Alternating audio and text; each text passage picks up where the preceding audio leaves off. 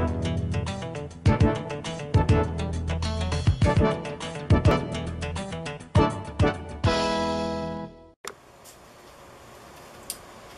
everybody, welcome back to the channel. Thanks for joining us. In today's episode, we're going to be covering how the whole electric conversion is going to be working. I haven't really talked about how I plan to do it and how things are going to work and flow, especially because in the last episode we just got the motor in. So I figured this would be a good time to talk about how I plan to do that. So doing it here on the whiteboard would be easy for you. Just to start out, rear, front, and driver's side and passenger side. So I'm going to get the outline of the car on here and some of the basic pieces, and then we'll get started. Alright, so hopefully this is visible and you guys can kind of pick up what I'm trying to put down here. But this is the back of the car here. Taillights are back here. And this is just a bird's eye view from the top down. Now there's some key parts to this electric conversion. You need a motor, you need the controller, which controls all the pieces of the motor, the speed of the motor, and we'll get into that. You need a potentiometer, the batteries of course, the batteries you want to use, and a battery management system, which is BMS for short. And there's a couple small pieces like a contactor, the cable you need to use, the connectors you need to use, stuff like that to make sure it's thick enough so that it can handle the currents that are being drawn to the motor from the batteries. So the first thing we're going to want to do here is we'll have our motor, which will be here, and that's attached to our transmission where the wheels are down here and here. Right, very simple, straightforward, just what we got in that last video. That's what's going to be driving our whole system. The next part that you're going to need is the batteries. Now the batteries I'm going to be putting, I'm pretty sure, this isn't final, but this is my idea on it, is that the batteries will go in this back parcel tray where the convertible top normally lays. My thought is that I'd really only be taking this out on occasion. It's not a daily driver, so anticipation of rain is minimal. So I put underneath this flap, there's these little tabs on here. It's underneath this flap is where I'll put the batteries. So when I lift it up, you have the parcel shelf or the big cross brace here. And so I can solidify this and put all the batteries here. Right, so all the batteries will be on that parcel shelf all the way up to that cover. So if we do need to access them for any sort of maintenance or anything like that, for when we're testing it, we can just pop it and lift it and get complete access to it.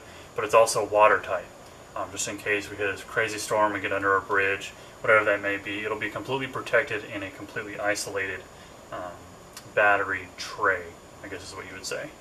So the next part of that is how to get the batteries to the motor.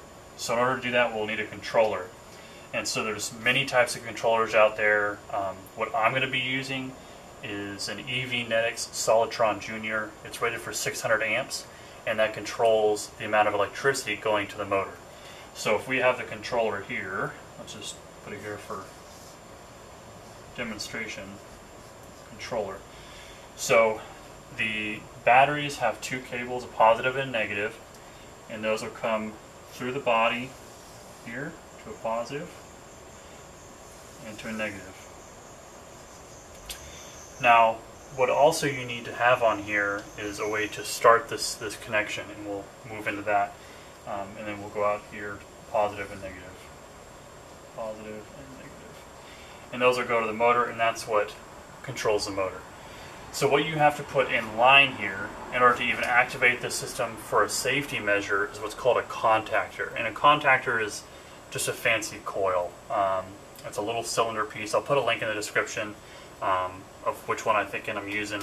They're basically they look like this, but solid, and they've got two posts on there. And it does not allow the current to go through it until it's activated with a 12 volt. So to break that down, all that means is we'll put a contactor on the positive side here. It's got two posts. And the way you get the 12 volts to it is from the car battery. So with our ignition from the key, we would turn the key to the on position, like we're going to start the car. You don't go all the way to engage the starter, but you just get it to the on position. And so when you do that, the signal will come across here to the contactor, and this other side is grounded. And so as soon as you activate the key, it'll send that 12 volts to the contactor, which will close the connection and allow the positive batteries to hit the contactor, which will turn on the contactor and allow you to control that. This is a very simple breakdown of how I'm going to do it. There are more in-depth ways to do this, but I'm just trying to make it pretty simple. So the other thing is how we tell the controller to control the power to the motor. Well, that is through our pedal. So our pedal in this car, in the 850, is a drive-by cable system. And so it's just a long cable, and you pull on the cable and it pulls on the what used to be carbureted engine, and it add more fuel. Pretty straightforward mechanical system. Most modern cars now use a drive-by wire system, which you can also use in this, and that would not be a bad way to do it. But since I already have this whole system in place and it's in good condition, I want to try and use that. So when we press on our pedal, I actually have it in the car is a potentiometer. So that's going to be a little piece I have under here, and that cable goes through the tunnel in the middle of the car above where the transmission sits. And trying to label everything. I know it might be small from the video, but so the potentiometer is here. So as soon as you engage that pedal, it pulls on an arm of the potentiometer. So the potentiometer is here. It's all the way back. I press on the cable, it pulls on the cable and releases when I release the pedal.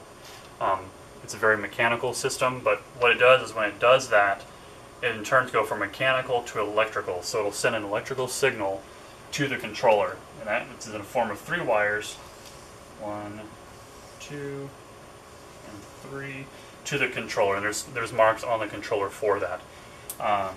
And so that'll tell me how much power to allow into the motor is how fast we're going. Just like on a gas car, how much fuel you're putting into the engine to make it go faster. Same concept. So this is a basic setup of how to make that work. There's more pieces to this if you want to make it more intricate. More safety features, which I would highly recommend. You can even do a contactor on the negative side. So you just chain them together. That'd be a good way to be extra safe. Double doesn't hurt. The final thing is how we charge the car. And by charging it, you go through a BMS, which I said earlier is a battery management system. And so that would be, because we don't have our gas tank anymore, there's this large gap in between the 2 compartments. So we can actually put the battery management system in here. Let's just say here for now. Right, and so this, you would charge it through the, what I plan to is the old gas cap, which is what a lot of conversions do, is you go to the gas cap to charge it, and then this in turn goes to the batteries to charge the batteries. Now some BMS systems get pretty fancy. The one that I would like to use is by Zeva, Z-E-V-A. They're Australian based, and they have some kits based on how much power you're running. And they even have little attachments where you can use the factory fuel gauge. For example, you clamp it on the wire and it'll tell you how much battery power you have. It'll translate that to the fuel gauge. So you can see 50% power, it'll be at the half full mark, which is pretty cool because I would love to keep this as original looking as possible. And so that's kind of a cool feature to have. I'm going to get out some of these pieces that I already have. I think we talk about them more in the next video, but we'll take a look at a couple of these pieces. I know this drawing is like amateur, but this is my general idea of what I want to do. This is the DC setup. It's very straightforward. If you wanted to go with an AC motor, you have a lot more components, a lot more pieces. So let me get out a couple of the things that I have to show you, and we'll try and wrap it up. Alright, so the first thing I'm going to show you is the controller I'm going to be using. I talk about this more, or I introduce it, I think, in one of my videos. I'm all confused on the order. Wow, I look dark. A little all confused on the order. But so this is a controller I'm going to be using. Might be kind of hard to see because the lighting isn't the best. But if you look on this side, it's got all different ports for different things. So this lets me use like my brake switch. So if I want to engage my brakes and I want the controller to help me brake to reduce the power to the motor, there's actually a spot I can hook that up, and it'll tell the controller, it'll reduce the amount of power going to the motor and help me stop. So that's probably a good thing I want to hook up. But this one can also be water cooled. Not all controllers can do that. That's why I like this one. Is I'll probably have a small transmission sized radiator under the car somewhere, figure that out later, and run a water line to cool this, just so I can ensure the longevity of it. Now when it comes to controllers, I heard this from a reliable source, is you want to try and stay away from the golf cart controllers, the Curtis, and the ones like that for bigger projects like this. Now if you're trying to make something that's like a little electric go-kart or something like that, by all means go for it. Those are rated for 72, 60 volt systems, but they're not designed to handle this big at so much time. So you need something definitely more beefy like this to run it. It will just not last. You may get 1 or 2 trips out of it and the controller will blow up just because it can't handle it. So you make sure you do the research on the controller that's best for you. There's a lot out there. There's a lot of information out there. So I definitely make sure, my number one recommendation is to make sure you invest in a good controller, because the rest of it isn't so bad. It's just the controller is just the heart of this. So if you cheap out, you'll get cheap results. So you get out what you put in. So don't cheap out on your controller. So just to recap real quick, you just need your motor, controller, contactor, potentiometer, batteries, and a battery management system. We have our motor, you saw that in the last video. I just showed you our controller, our contactor. I'll put a link in the description for the contactor I'm probably going to be using. The potentiometer, I got that from EV West. It is under the car already. I kind of cheated and mounted that already, so I don't have that, but I'll also put that in the description. It's a Hall style potentiometer, in case you wanted to know.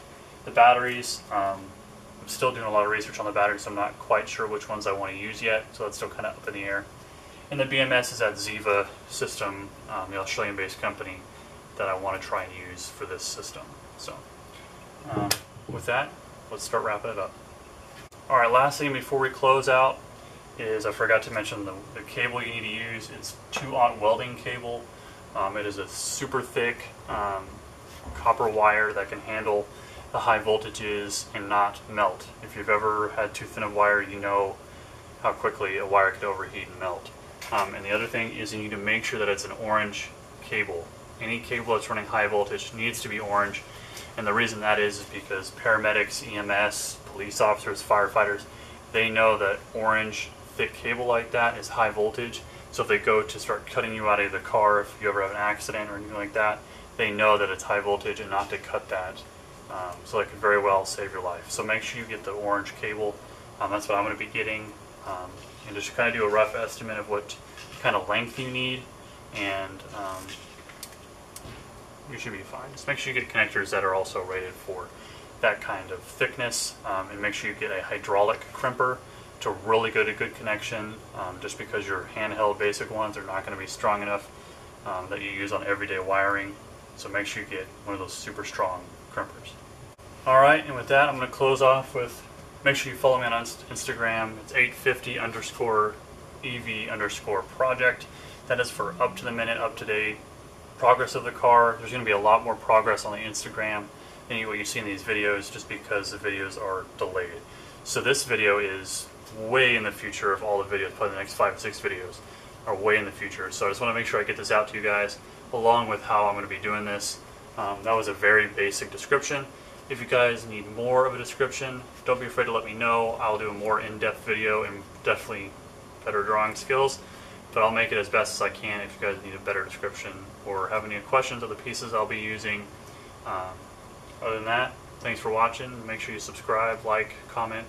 Don't be afraid to ask questions. I'll help you if I can. With that, thanks, and we'll see you next time.